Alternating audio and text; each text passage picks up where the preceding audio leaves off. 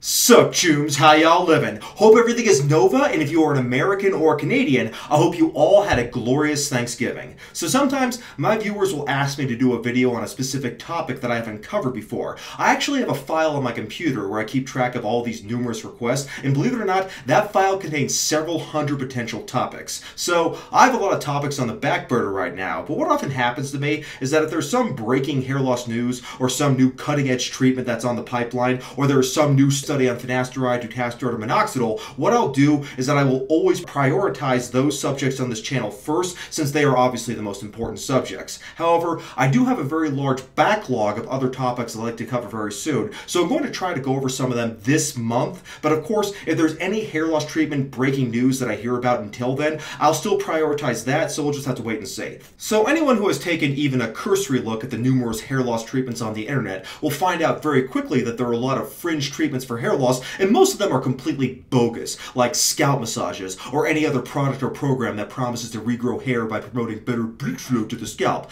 But it is possible that some of these products might help just a little bit, even though they don't have very much research behind them at the moment. So what happened recently is that one of my loyal viewers asked me recently about capsaicin as a treatment for hair loss. Now, most of you probably already know that capsaicin is the ingredient in hot peppers that makes them very hot. I personally love trying out different kinds of hot peppers and hot pepper sauces. In fact, one thing I used to do back when I was a young man is when I played multiplayer games like Unreal Tournament 2004, I would eat a raw jalapeno pepper or nurse on a bottle of Tabasco sauce because I felt that the heat would increase my focus and thus improve my performance in the game. I haven't done that in a good while now, but recently I have gotten into playing Helldivers 2 on the PlayStation 5, so maybe I'll give it another shot soon. I just hope it doesn't give me an ulcer or something like that, but I really never thought about what effect capsaicin might have on my hair in any of that time. Of course, if you follow my channel, you guys probably already know that I'm very skeptical of natural treatments in general. Androgenic alopecia, after all, is a natural physiological process that is linked to our genes. So when it comes to hair loss, nature is the enemy.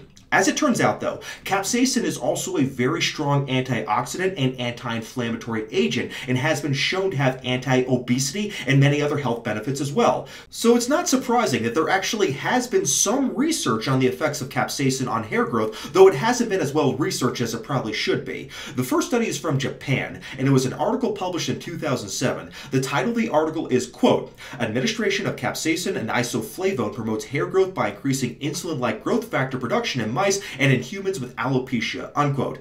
As you can tell from the title, this study primarily looked at the effects of capsaicin along with another phytochemical called isoflavone on insulin-like growth factor 1, also known as IGF-1.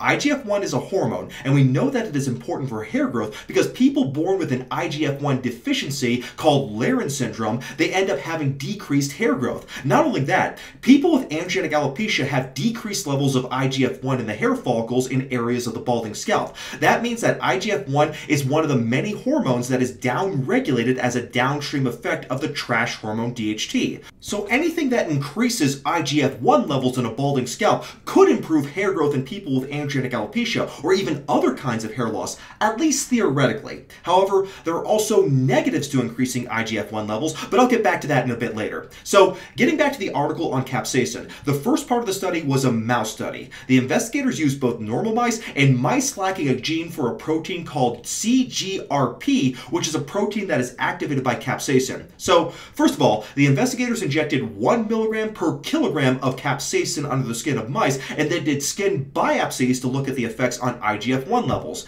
As you can see in this figure here, capsaicin did in fact increase IGF-1 levels and levels of IGF-1 messenger RNA in the normal wild-type mice shown on the left. In the mice who lacked the CGRP protein necessary for capsaicin to have an effect, there was no change in IGF-1 levels. That's what's shown here on the right-hand side of the graph. When capsaicin was combined with isoflavone, there was even more of an effect on skin IGF-1 levels, including effects on the sebaceous glands and the dermal papilla, which is part of the hair follicles, as you can see here. The investigators then looked at hair regrowth in mice after 4 weeks of 0.1 milligram per kilogram per day of capsaicin plus or minus isoflavone. As you can see in this figure, there was better regrowth in panel B, which was the capsaicin group, and in panel C, which was the combined capsaicin plus isoflavone group, than there was in panel A, which was the control group that received no treatment. Now, I know what you're all thinking right now, but Kevin, this is just a mouse study. You can practically piss on a mouse and it will still regrow hair. This data is useless, bro. Well, fortunately, this isn't just a mouse study. The investigators also recruited 48 human subjects with alopecia for the second part of the study. There were 25 men and 23 women, and 34 of these subjects had androgenic alopecia. The rest had other forms of alopecia, like alopecia totalis and alopecia areata. These subjects were given capsaicin capsules at a dose of 6 milligrams per day, along with isoflavone at a dose of 75 milligrams per day. After 5 months of treatment, blood levels of IGF-1 were increased compared to baseline. So capsaicin along with isoflavone increased IGF-1 levels in humans as well as in mice. In addition, hair regrowth was judged by the investigators based on before and after photographs. The investigators didn't know which subjects were getting active treatment versus ones which were just getting a placebo treatment. It turns out that hair growth was judged to be better in the treatment group versus the placebo control group. 64% of subjects on treatment were judged to have improved hair growth on capsaicin and isoflavone versus just 11.8% on placebo. This figure shows some examples of the effects on hair growth. The article concludes by saying, quote, "Taken together, observations in the present study raise the possibility that combined administration of capsaicin and isoflavone increases IGF-1 production in hair follicles through activation of sensory neurons, thereby promoting hair growth in humans suffering from alopecia. These possibilities should be examined further in a large controlled study of human subjects with androgenic alopecia in the future," unquote. So that article was written back in 2007, which is the year the first Mass Effect came out. Unfortunately, no one has followed the advice to do a large controlled study of humans with androgenic alopecia. What we do have, though, are 2 studies of subjects with a different condition, specifically alopecia areata. Alopecia areata is a condition that is related to the immune system attacking the hair follicles. It's not related to androgenic alopecia. But anyways, the first study is this one here from 2009. 50 subjects with alopecia areata were randomized to get either topical capsaicin cream or to get a steroid cream called clobetasol, which is a standard treatment for alopecia areata. The subjects were treated for 12 weeks, and the results showed new growth of vellus hairs, which are small, almost invisible hairs with capsaicin, but no increase in cosmetically visible hair. So, even though the growth was just the formation of new vellus hairs, the investigators still felt that capsaicin might be beneficial in alopecia areata. They concluded by saying, quote,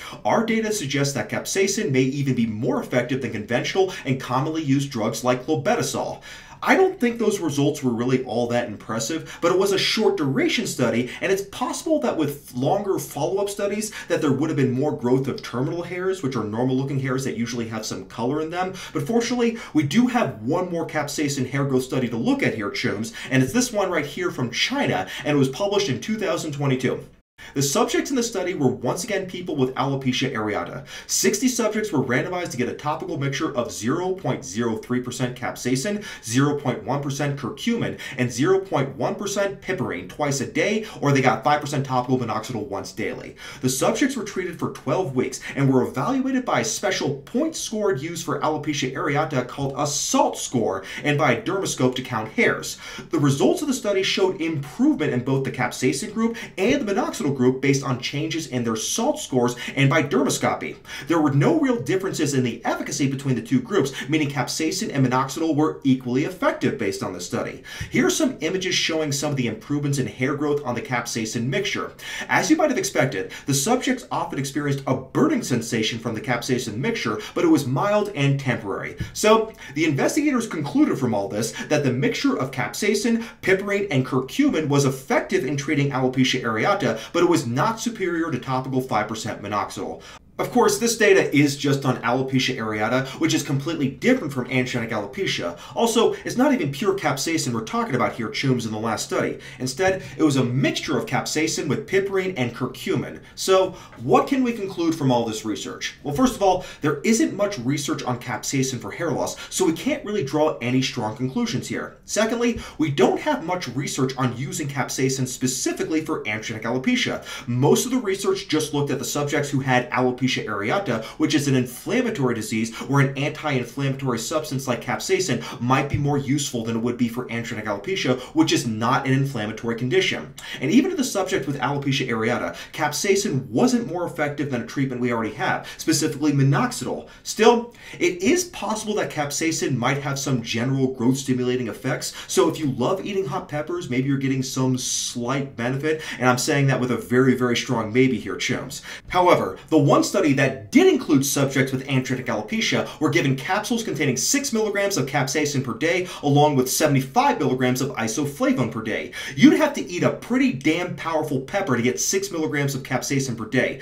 The pepper with the highest capsaicin concentration is the Carolina Reaper, and it contains 100 milligrams per gram, including eating the seeds. A whole Carolina Reaper pepper weighs about 1 gram. Most people, though, can only tolerate a very tiny amount of a Carolina Reaper, but theoretically, if you ate 1 per day, you'd be getting a huge dose of 100 milligrams of capsaicin per day. As someone who has actually tried a Carolina Reaper pepper before, I can promise you that even just eating one of them will make you feel like you are pissing fire and lava. Jalapeno peppers, on the other hand, weigh more, usually from 15 to 25 grams, but they have far less capsaicin, with a concentration of only 0.03 milligrams per gram. So you'd have to eat about 10 of them per day to get the 6 milligram per day dose used in the first study that I quoted. But if you prefer just to take a supplement, then you will be relieved to know that there are indeed capsaicin supplements and creams available that you can find at your local Whole Foods grocery store, right next to the book section about coconut oil miracles and bone broth cleanses. But honestly, I don't think it's worth it based on the current evidence. There is simply just not enough evidence to recommend that you start eating hot peppers or take capsaicin supplements, or that you smear some obscure capsaicin ointment all over your scalp if you aren't already a fan of hot peppers to begin with. In fact, this kind of reminds me of something I remember way back in the day about another hair loss YouTuber named 80K Pinecone. 80K Pinecone tried to save his hair by using a combination of capsaicin and some other natural treatments like castor oil and saw palmetto, and, well, this is what he looks like today.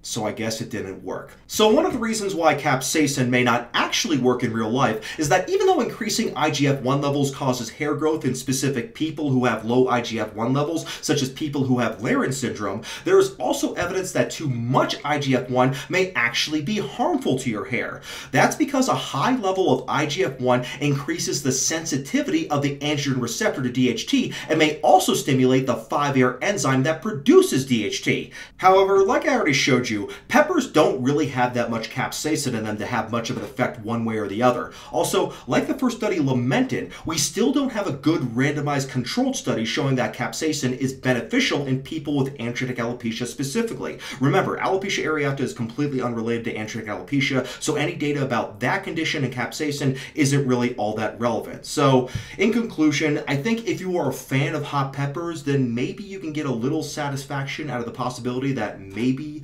just maybe, you are stimulating some hair growth. I mean, I don't want to completely close the door to this possibility that it might help, just on the off chance that it may upregulate some metabolic pathways that maybe don't even have anything to do with IGF-1 at all and could cause hair growth in their own unique mechanism. I mean, in that case, even I could benefit from capsaicin since I absolutely do enjoy spicy foods very frequently. But even taking the most optimistic interpretation of capsaicin's effects on hair growth, hot peppers are definitely no substitute for what has already been proven to work clinically to prevent hair loss. Of course, I'm talking about finasteride, dutasteride, and topical minoxidil. So anyways, I just wanted to do a short video on this subject, but I'll make sure to cover all the topics you hair loss switchers have been clamoring for very soon. But until then, take care, chooms, stay warm, and go kill some automatron and terminid scum in the name of freedom and managed democracy.